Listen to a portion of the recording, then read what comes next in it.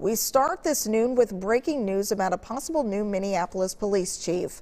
Mayor Jacob Frey says Brian O'Hara has been chosen to be the nominee for the job. O'Hara is the assistant mayor of Newark, New Jersey. He called the nominee a reform-minded candidate who is accountable and able to drive down crime. O'Hara said he's ready for the responsibility. I am passionate about policing and about police reform. I will work to ensure that Minneapolis's finest have state-of-the-art policies and resources that they need to deliver what the community demands. It's important to note O'Hara led the development and compliance of Newark's ceasant decree with Department of Justice, a process Minneapolis is now a part of. O'Hara's nomination will now go before the City Council for approval.